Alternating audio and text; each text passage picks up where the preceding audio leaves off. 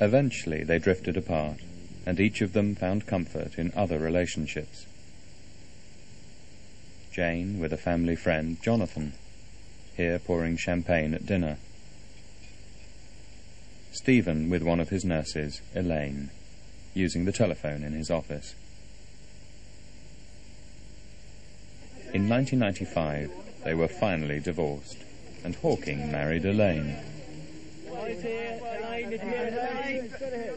2 years later, Jane married Jonathan.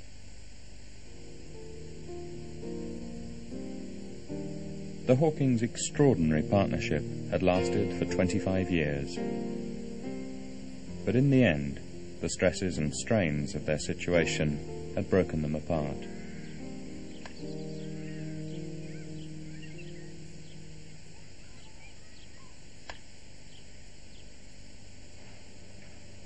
Though designed to be a bestseller, the phenomenal success of A Brief History of Time still took everyone by surprise. It was bought, though not necessarily read, by millions of people around the world. The film rights were snapped up, and a feature-length documentary was made, narrated by Hawking himself.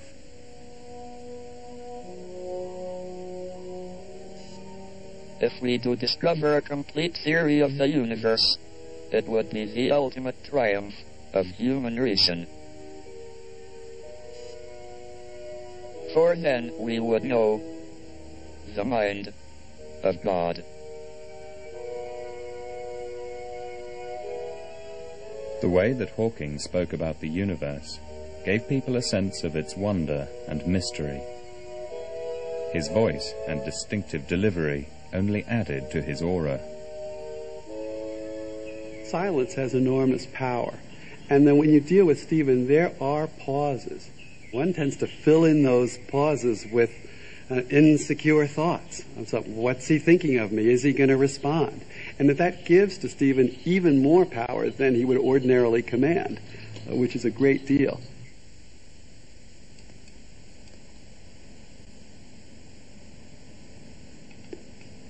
At first, people had to read the screen to see what I was saying. But about a year later, I got this voice.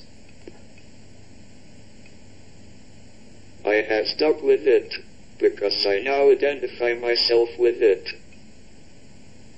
People sometimes poke fun by imitating it, but I regard that as a sign of success, and it has become my trademark. For advertisers, the Hawking brand was a dream. Triumph over adversity, intellect, integrity, and unforgettable presence. We learned to talk. We learned to listen. Speech has allowed the communication of ideas, enabling human beings to work together. I was reading, or pretending to read, this book, A Brief History of Time by Stephen Hawking. I couldn't understand a word of it, but it was trendy to think you could read it at the time. And he also had a program on television to accompany this book. And we saw it, and there was this amazing voice. The very fact that he talks like he does, I think, just lends that greater gravitas, I suppose, to the whole thing. But because he is who he is, isn't it? I mean, he is the supreme thinker. The fact that he spoke like he did, and the fact that he sat in a wheelchair, and that's the Stephen Hawking package. That's what you buy into. Our greatest hopes could become reality in the future. With the technology at our disposal, the possibilities are unbounded. All we need to do is make sure we keep talking. In a culture that worships beauty, Stephen is not classically beautiful. But when you look at him, what comes through is this intellect, this amazing intellect. And that seems to me to be a portal to what is intellect about? It's about the quest for knowledge. And what is that about? That's the quest for truth. And the notion is, or the feeling you get is that Stephen can somehow give you access to, or some portal to, the truth. In his commercials, Hawking only ever talked about big ideas, not products. For me, physics is about seeing further, better, and deeper. Advertisers were simply riding on the back of an image of modern-day genius. And from here, I can see forever. It's a bit like the oracles of ancient times who had to be blind or something wrong with them, some severe physical disability, and this meant that they had magical powers. They could see the future and things like this. And so I think people tend to treat Stephen rather in this way because he has these disabilities. And so he has this... People think of him as an oracle for quite the wrong reasons. I mean, it has nothing to do with the reasons behind what he says. The words brilliant and genius probably get used way too much, but my guest tonight deserves both of them and more. Professor Stephen William Hawking is the greatest mind in physics since Albert Einstein.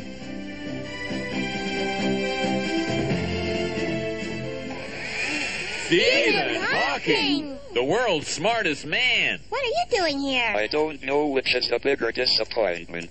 My failure to formulate a unified field theory, or you. I don't like your tone. If you are looking for trouble, you found it. Yeah, just try me, you... Oh!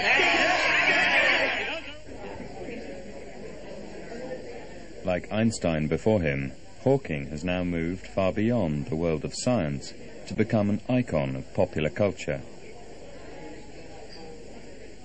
But though he may be the most famous physicist in the world, fellow scientists take a cooler, more objective view of his status as a genius.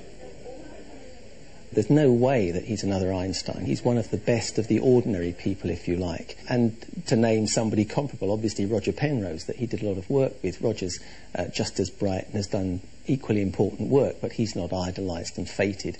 I think the word great is a difficult one to apply to a scientist, and in my view it would really only apply to somebody who has really made a fundamental change in the way we view things, a fundamental new equation or something, which would apply to Einstein certainly, or to Newton. Stephen hasn't quite done that. Comparisons with Newton and Einstein are just media hype.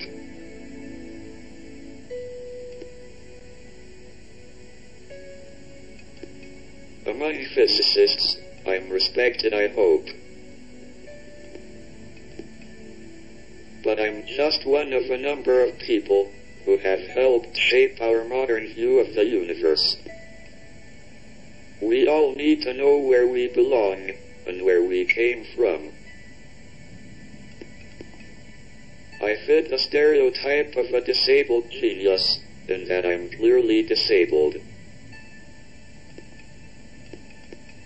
But I'm not a genius like Einstein was.